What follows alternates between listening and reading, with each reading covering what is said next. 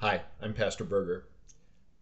Why are we so moved by those stories like Beauty and the Beast, where true love undoes the curse that has fallen on the castle and turned everyone into grotesque versions of who they once were? And Sleeping Beauty, where only a noble prince can awaken Aurora from her enchanted sleep?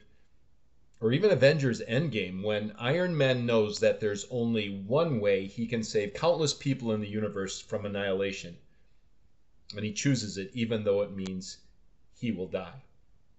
Or even Christmas stories like The Grinch, where the ultimately big-hearted Grinch, the rejected, despised one, ends up saving Christmas for all of Whoville.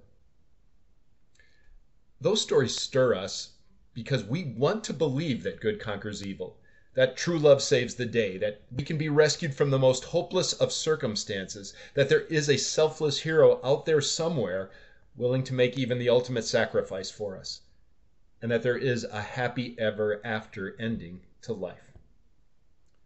The story of Christmas checks all those boxes of longing in our hearts, even better than any of the other stories.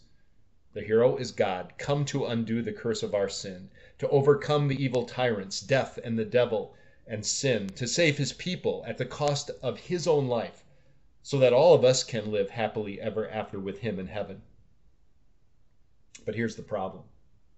There's tons of stories like that out there, and we call them fairy tales because they're not true or real. But here is happy surprise number 5 of Christmas. The story is historically and factually true. See, Luke, a doctor, a smart guy in a field where you have to deal with the facts of your patient's health, checked out the story of Jesus' entire life and said this at the beginning of his gospel. He said, "Many have undertaken to draw up an account of the things that have been fulfilled among us, just as they were handed down to us by those who from the first were eyewitnesses and servants of the word.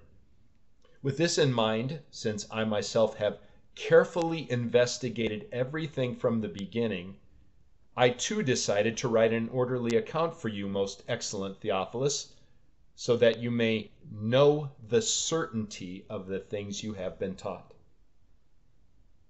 See, there's a reason God foretold in great deal, in dozens of prophecies, who the Savior would be, where he would live, and what he would do.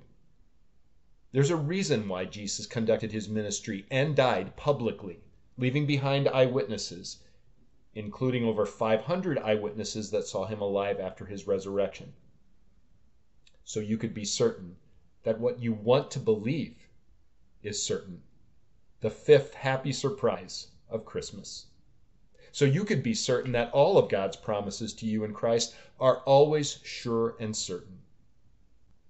I encourage you to listen to "Behold, a Branch is Growing," another classic Christmas hymn that affirms that the best we can hope for from God is indeed true and reliable in Christ.